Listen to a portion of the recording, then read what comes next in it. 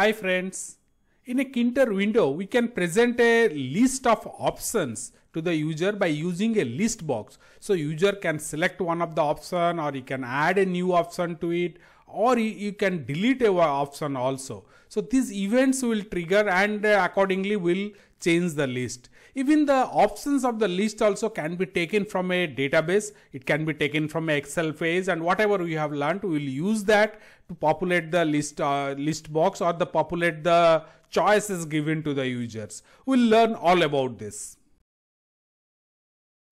We'll start from here. This is our Tkinter window, blank Tkinter window. We are imported Tkinter. Then our parent window is my_w. Then the width and the height of the window we have set it here, then written a title, and then we are keeping the window open. Let's save this and run and see our window. Here it is. To this window we'll add a list box. So here lb1 or listbox1 equal to tk.listbox. So our parent window is my_w. We have declared it at line number 2. Then height. This is gives us that how many number of rows the window will open. It is not dependent on the how many elements are there or the options we give. This is the total height of the list box. So in that we'll give that. That's all. Let's add one by one option. Now let's place it on our grid. So lb1.grid. Now this is the first element in this window. So row 1. Now column first one. I can give 0 0 also. It's relative value only. So now I am not flushing it with the left edge. So I am giving a pad x of 30. Then pad y, let's give 20. So I am from the top edge, I am maintaining a gap of 20. Now I'll add the elements to it because it will be a blank list box only. So lb1.insert first element. Now I am writing PHP. So next one, let me just copy this. I'll add 3 4. So I am making. So for next one, second element, I am giving here MySQL. Now the third one, let me give Python. Whatever the options you want to give, you can add it here by using insert. We'll see different ways how to add it also, taking a list, or even you can take it from a database also. So fine. So this is 1 2 3 4 are there. Now let's save this, run it once and see. Yeah, you can see here in our window, here are all the options are available. Now let's just increase the size of the font here. So for that, let me declare one font here. So font 1, you can give it. Here is a list. Whatever the font, first one is font family. Let me give Arial. Then size. Let me slightly keep it bigger, 15 size, and it should be bold, italic, anything. So I am giving normal. So this is my type, then size, style. So this font I will write it here. One more thing. Okay, now the font will increase. Let's just see this. You can see it has gone up. Let's change the background color a bit. BG or background. I am giving a color here. Let's just see this. Yeah, you can see here. Let's add 2 more options. One is select background, because whenever we select it, what should be the background of that element? Select background. Let me say light yellow. Let me run this and let's see. Now you can see here I am selecting, but you see the font color, foreground color or the font color is also changing white. It's not visible. So let's change the select foreground also.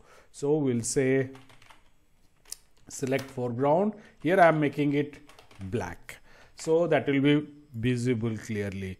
Now okay, you can see now whatever I am selecting, the foreground color, background is light yellow and foreground is black. Now let's create one list and insert the element into our list box. So here my list, this is a list I am creating. Here I am now PHP. Let's put the element MySQL. Now one more will go let's put Python. These elements dynamically should go. Dynamic means while the data loads. I removed all the insert commands. Now what I will do for, let's say, element in my list, means it will loop through one by one all the elements. Now here I am saying lb1 dot insert, where at the end because one by one this will be looping, so I am putting it at the end. So next one will be the below that, like that, tk end. Now I will say element. So this list I can extend it also. Let's put HTML one more. So four elements.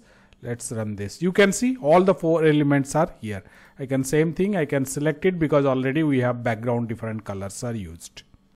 Let's see how I can print the element in our console. Then we'll move how we'll print it using a click event of a button and print it to a label. All these things we'll see. So any output we can generate. Print lb1 dot get. Get, I have to give the index position starting from 0. Sorry, I am giving the first element. Now let me just copy this, print the first and the third element. So 0, 1, let me say 2. So remember 0, 1, 2. So this is the first element, 0 element, 1 element, 2. So this we are printing it in our console. So let's just print it. You can see here in that the console you can see PHP and Python is printed. First element, then the third element.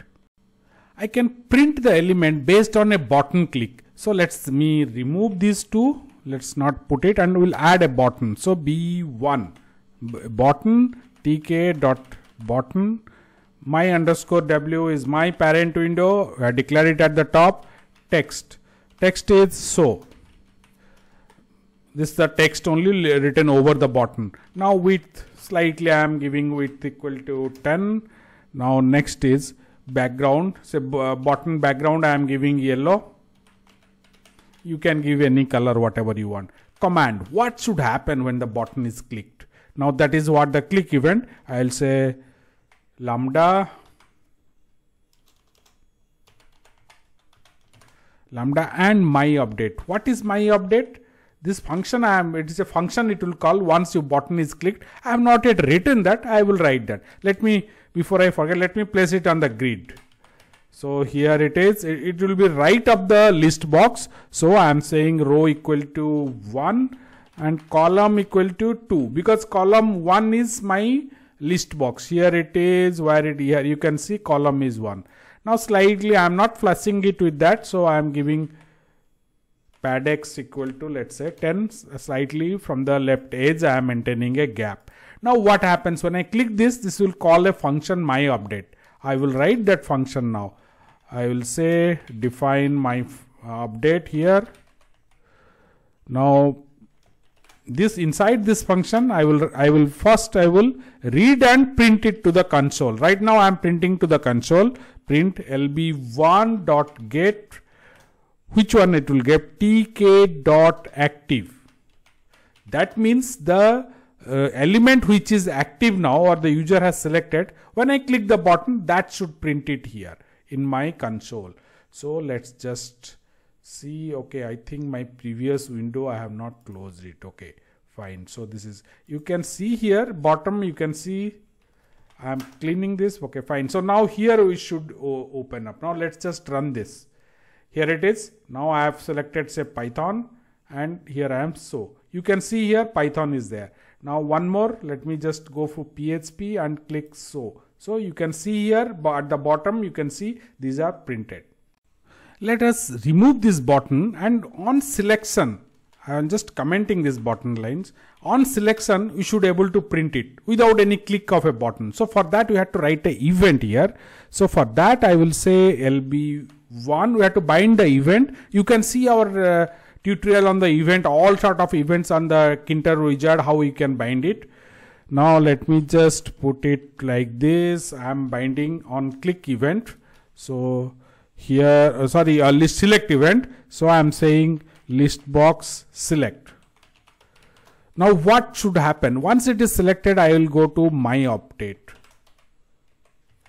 Now my update. Now here once I am writing my update, here I have to, inside the my update I have to receive the event. So I am saying anything, my update is received here. Inside this function now I'll slightly change the code, and this time I am going for a printing. Then I will change it again. Now let me, in a different way, I am doing LB1. Okay, here I have to write the code. Now, okay, here I am writing selected index. This is a variable. It will store the index position of the whatever the user has in what the user has selected. So for that I am writing LB1 dot cursor selection. Now what happens, wherever the selected element, that index position 0, 1, 2, 3 like that, whatever the index, that will be stored in this variable. Now from using this variable I will print it. Actually it will get a tuple. So if I want, I can just print the selected indices. This will get a printed tuple only. Using this, a tuple with the selected index, using this I will print the value. Why I will print a 1, 2, 3, 4 like that, I will print a value. So LB1, let me first print to the console. LB1 is my list box. Now in that I will say dot get. Now here I am saying selected indices. Now what will happen? This will read this, where this variable will be whatever the user has selected, that will be, that value of it will be printed here. Now let me write it here in the comment value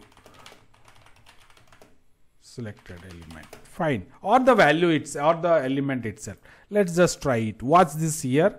Now I will say MySQL.